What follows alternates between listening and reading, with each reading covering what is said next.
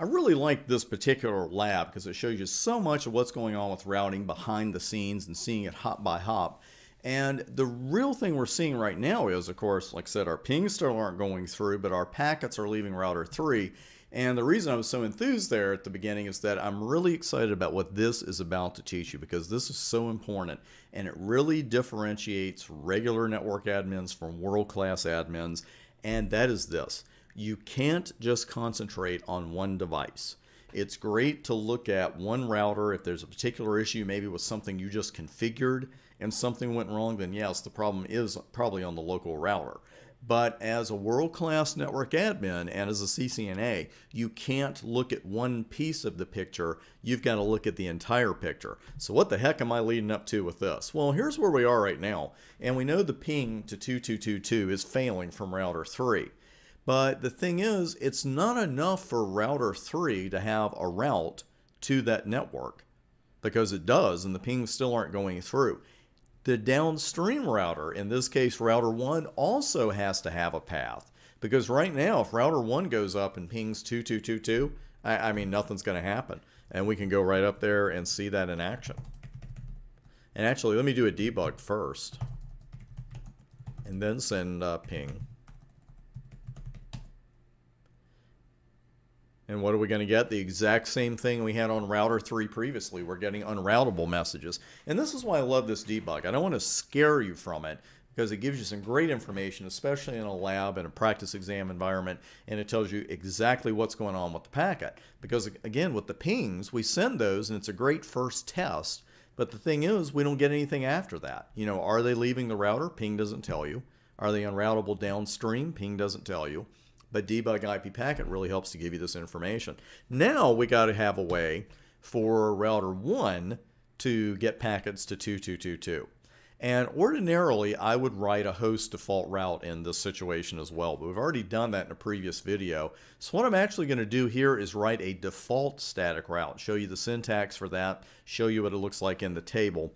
And let me do a quick show IP route here again, and you can see still the only route we have is a connected route. So I'm going to write a default static route here, and this is the kind of syntax. You have to get over this when you first start studying Cisco technologies. But some of the commands just look funny. It's just no way around it. You're looking at something that's like, look at all the zeros. Can that possibly be right? Well, we're going to have a lot of zeros in this IP route command because when you are configuring a default static route, you're still going to use the IP route command. You're going to use an IP route command for a host default, a regular default, static default like we're doing here, a regular static and then a static default. And you're also going to use it for floating static route, which we're going to write a couple sections from now. It's just for our default static route, this is going to look a lot different. And we're going to put all zeros. Remember, let me show you iOS help. This is our destination prefix. And the destination prefix is all zeros, and then so is the mask. And you still have to end it with either the local exit interface or the next hop IP address. I'm going to use 172.123.2, and that is it. And in case I had not mentioned this, we do have some options here that you'll see in later studies. But when you see that CR down here, stands for carriage return, which is a fancy way of saying enter. And that's just simply to indicate to you that what you have in here is a legal command. And notice up here, when I used iOS help to see the interface types and see the options, at that point, you don't see a CR here because it's not a legal command yet. But we do have a legal command now with IP route. So I'll go ahead and hit carriage return and hit enter. And let's see what the routing table looks like now. Big difference here, though, in the code. We don't just have an S, we have an S asterisk. Anytime you see that little asterisk over there, whether it's next to an S or next to another letter, that is a candidate default route. And if it's the only candidate default route you have, that is your default route. So when you see S asterisk, that means someone has written a static default route on that router. And you'll also see this, gateway of last resort is, and there's the next hop IP address we put in, and it's going to say to network all zeros. Now, when we think of the word default in computing, what do we think of? We think of the first thing, right? Well, this is going to happen unless we change something. Default route sounds like the route that's going to be used first to some, And let me clear it up for you right now. The default static route, it really is what it says right here, the gateway of last resort. It's the last resort route. So basically, when you have a default route in the table, the router is looking for a match. It's looked through everything else and says, okay, I don't have a match for this route because there is no match in this table for 2222. There's only one other entry anyway, and 172.12.123.0 is definitely not a match for 2222. So then the router is going to say, okay, I've got a default static route. I've got a gateway of last resort set.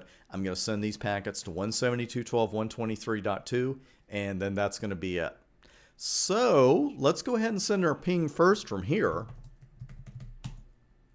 And they went right through, no problem at all. And let's go back to router 3 now after all of this. And we've had some great lab work here. You've gotten to see how the routing works and a couple different uses of IP route. When we're at this situation now, we've written a host default route on router 3. We've written a default static route on router 1. Will this ping go through now? From router 3, that is. I think it will. Ta-da! And there it goes.